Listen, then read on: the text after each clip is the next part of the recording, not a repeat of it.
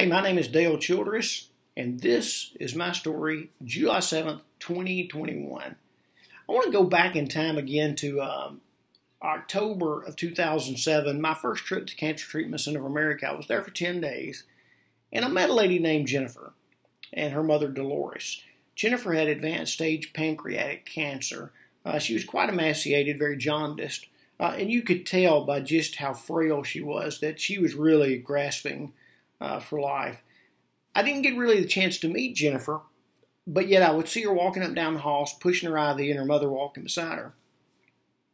Day 10, I was discharged, and I went to the lobby to wait for my shuttle to take me back to Midway Airport in Chicago. And Jennifer was sitting there, and I don't know why, I don't know how, but we just struck up a conversation. She had seen me, I'd seen her, but for various reasons or whatever we were going through, the opportunity to just talk just didn't present itself until then. And for 1 hour, it's like I learned all about her life. She was 47 years old, divorced, had one child, and struggled in life. I mean, Jennifer didn't, by no means, she was not a middle-class person. She really, really struggled to make ends meet. So we had just a wonderful conversation, and at the end of the conversation, I was getting ready to leave. We made a pact together that 5 years from that day, we were going to celebrate our survivorship of cancer. We didn't really know how we were going to survive it. We just exchanged phone numbers and knew that we were going to. Well, over the next few weeks, I spoke to Jennifer quite often. I'd call her maybe every other day. She'd call me, check on me, even though I was nowhere near the condition she was in.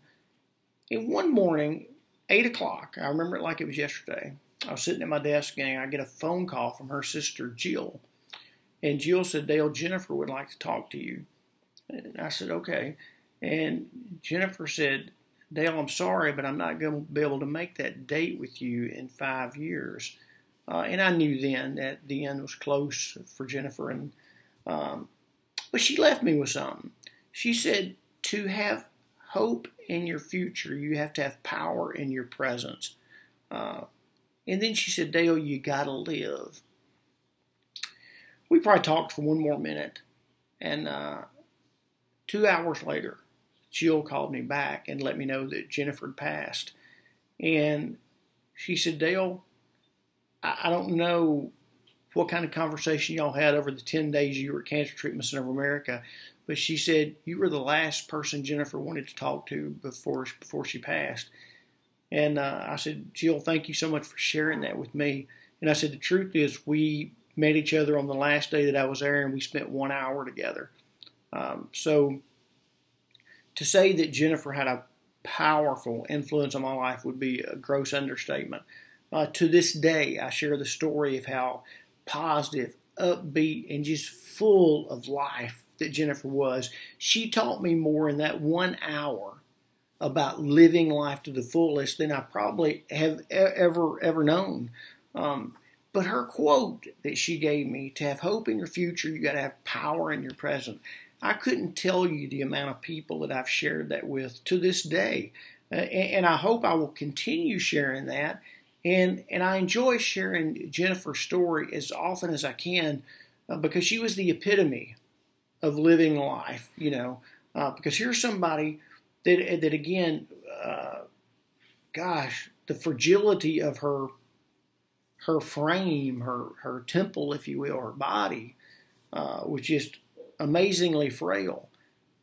Yet there was just so much in her heart. Her heart was full, and she shared that heart with me.